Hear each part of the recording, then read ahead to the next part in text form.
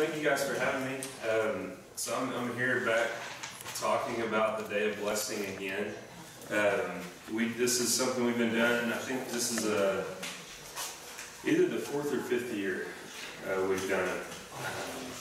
But it would be the fourth year to do it. Last year we changed up the dynamics and how we operate the Day of Blessing quite a bit. Moved away from using strictly the Feed the Children organization and raising money to have them bring food trucks. And what we changed last year is we actually just raised the money ourselves through local churches, and went and purchased and bought the food ourselves to put baskets together. Or they're really bags, but to put those together, and that way we were able to ensure that families truly had enough food for a week, which was a concern that was presented from the food trucks. This year we're doing the same thing. We don't have a necessary goal of this is how many families we're trying to feed. We're just trying to see what kind of money we can get and then go from there. I think that works. So far it's working better. It's kind of breaking it down and putting it in an easier mentality for people to have. So the cost per family is $50, and that's built to feed a family of 3 to 5 for a week. And it gives them a true week's worth of food. There's breakfast foods in there. There's some papers passing around. You can see the types of food that'll be there. And breakfast foods, spaghetti, there's enough for a spaghetti dinner, all kinds of stuff, sweets, snacks, a big bag of beans, big bag of rice, potatoes, bread, like all kinds of things, enough for families to eat on for a week. And last year we were able to do just over 200 families, which was pretty good. It was down from the year before, but it truly fed 200 families for a week. I think I'm concerned with the year before that. Yeah, we got food out to a couple hundred more families, but I'm not sure that it really fed them well. So I think we're on a good track to doing it now, but we've also changed something this year. We're going kind of funneling everything through the Ministerial Alliance. And that just kind of puts up a forefront with the churches, the local churches here, that people can see that we're all working together and kind of unified on this deal. So it's not just something that the Baptist Church is doing. It's not just something the Methodist Church or the Nazarene with Jeff. And Jeff is a very big part of what we're doing. Honestly, I wish he could be here to tell you guys about this. He's extremely passionate about this project. But that's essentially what we're doing. Feed the Children did contact us because of our work that we did with them this summer. And they told us that they wanted to deliver, I believe, 12 pallets worth of food to us for this event for free. So they're going to do that on November 8th. They'll deliver it and we'll store it at the Nazarene Church. And now Kyle has mentioned some contact that they've made with you guys on that, and I'm just not sure about that. I'm kind of out of the loop on that deal, so you guys can talk or figure that out. But all I know is they did contact us to deliver that food, and we're very appreciative of it. We haven't quite decided how we're going to incorporate that yet, because what it is it's 200 boxes of dry goods, so non-perishables, 200 boxes of the personal care products, bathroom products, other non-food items that people need, and then 2 pallets of it's either going to be like soup or peanut butter or something that we can throw in those baskets and send them to people. So we're working right now to try to figure out how we're going to incorporate all of that into what we send out with the families. So, in a nutshell, that's kind of what I've got. Our church, I don't know about the funds of the other churches. Our church has done around 1,300 to 1,400 so far towards this, and we definitely could use further funding. We're ending the funding date on October. I think I have it on that sheet. I believe it's October 29th. Is that correct? Okay. So October 29th is the final date to donate for this. It's possible that, you know, we maybe for the next week or so after that, if people want to get in some last minute donations, that's fine too. So, any questions? I do. Yeah. How do you decide the families that you give? How Right. is that? Yeah. Thank you for asking that. So what we've done in the past, and it's worked extremely well. We've just basically given the bulk of the vouchers to the schools. So the schools know the kids, they know the families much better than we probably do, and they have access to a greater body of people by doing it that way. So the bulk of the vouchers goes out to the area schools. They'll go out to Henrietta, Grand Dustin, Dewar, Wilson, Schulter. I believe those are the schools they're going to this year. But this being Henrietta, the bulk of those will go to Henrietta. And then each church that's involved in doing this will also get a portion of like 10 or 12 tickets to give out to people in their body that they know might benefit from this as well. You want to talk about what happens on the day of blessing? Yeah.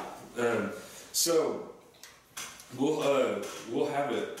Hopefully, if we get enough volunteers to come beforehand, we'll have it nice and organized where families will just come in and they'll present their voucher. We have tables set up. They present their voucher, and then we have volunteers that will walk through the whole process. So we'll set it up in the Nazarene gym. They'll walk through the gym, and the volunteers will actually carry the food for the families. And they'll pick up bread, potatoes, meat, vegetables, so on and so on as it progresses around. And then the volunteers get to load that into their vehicles for them and then pray with them before they head out. So it's a very good ministry opportunity, and it's a good thing that people can get prayed for, but then it gives us an opportunity to be the ones praying for them and the volunteers that are there. So that's a good deal also. Any other questions? Do you have any people show up that don't have vouchers? We do. I think last year we decided to set aside a certain amount of vouchers just in case there were people that came afterwards. And then there's also people that get vouchers and they're not able to make it, they don't show up, stuff like that. So we're always able to find a place for the food to go. Whether it's we send it home to churches and then they know what to do with it, or people get a call the next day like, hey, I missed this, do you still have anything? And we can maybe not get the full amount to them, but we can hook them up with some of this stuff. But yeah. So if somebody was interested in volunteering, would they just show up on that day and say, hey, I'm here to help? Sure, you could get in contact with me. I could get people's name and numbers and do it that way. We don't have the exact times and stuff set. We'll get that out soon. But yeah, if anyone's interested in helping, I would say either contact me or Jeff. Jeff works during the day at Walmart, so I would probably be the better, unless you know Jeff personally. Can you give me the time, and I'll send it out to our crew? And absolutely. If we're able to. Mm-hmm. So, yeah, good. I think that would be great. Yeah.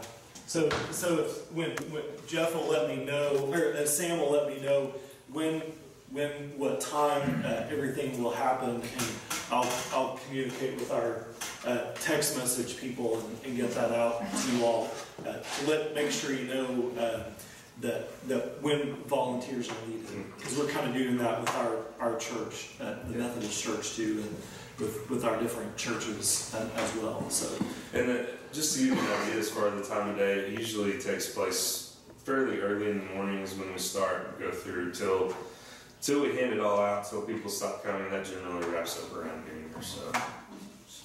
What's your phone number, Sam? You can call the church 918-652-4277, or my personal cell, which is 918-448-5542. Thank you. Absolutely. you want to talk a little bit about the summer lunch program?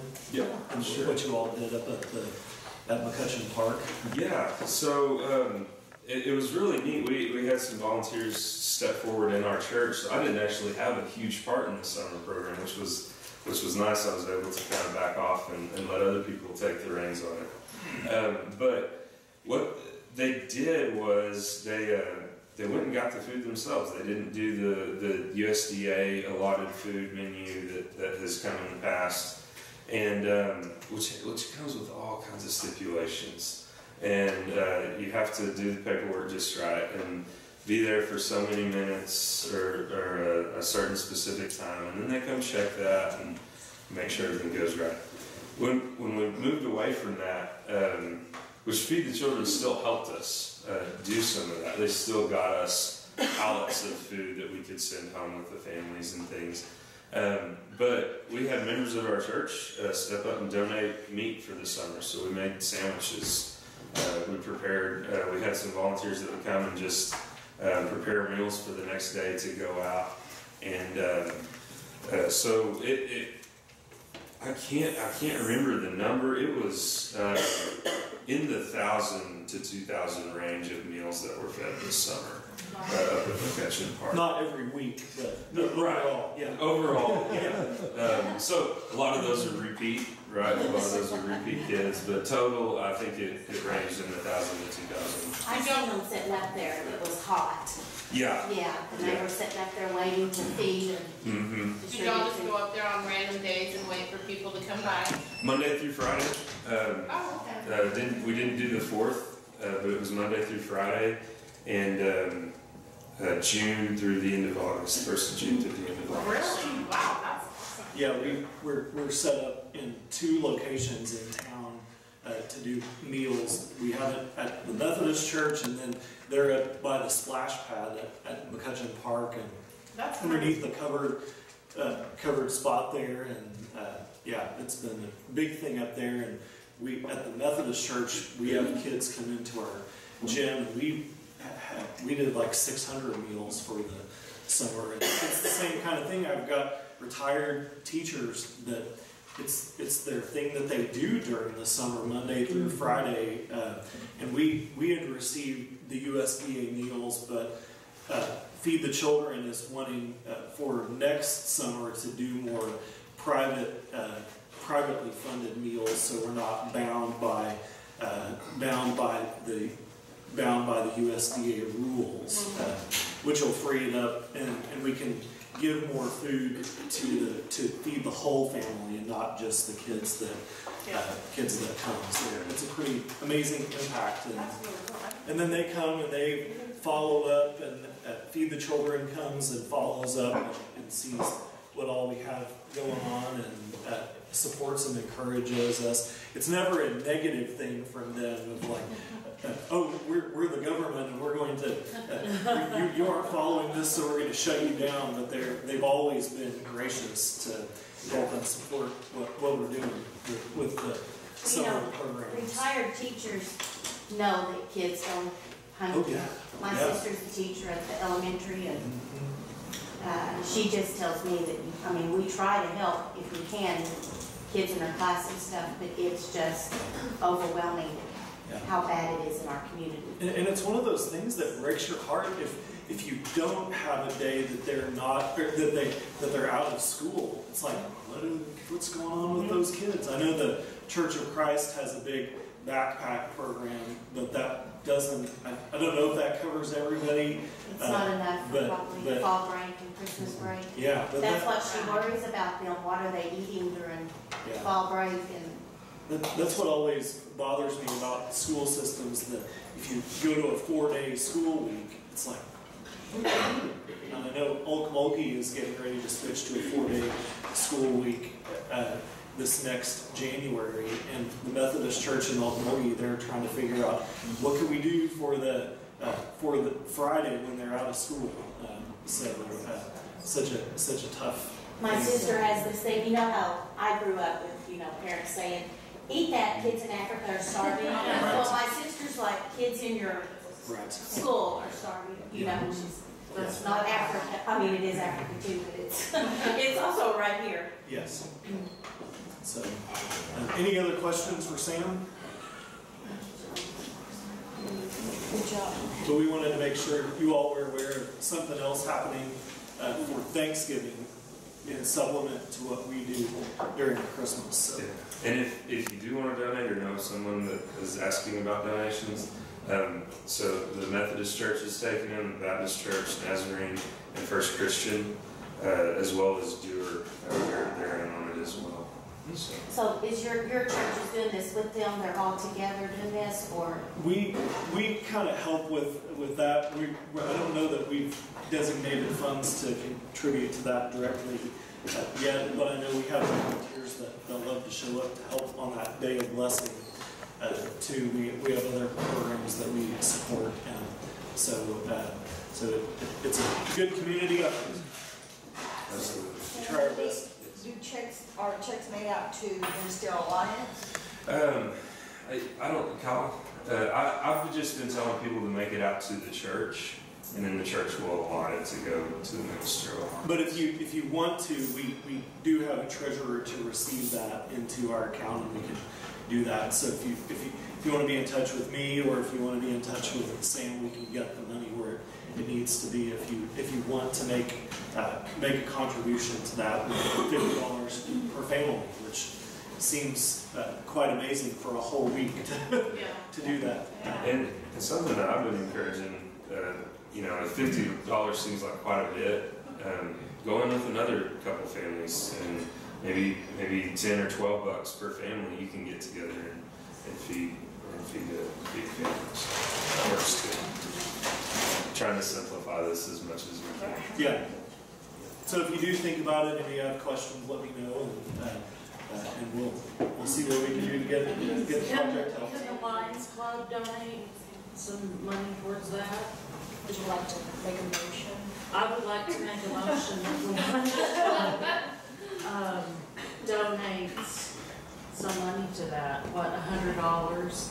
Feed 2 families. 500. 500.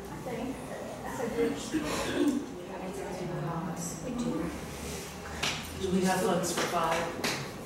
Okay. Just need official motion.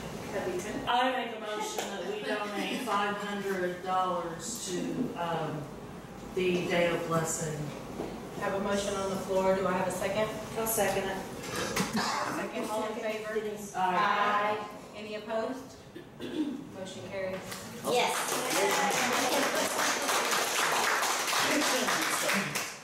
So that'll be 10 families? Yeah. That's fantastic. 2 times 5 is 10.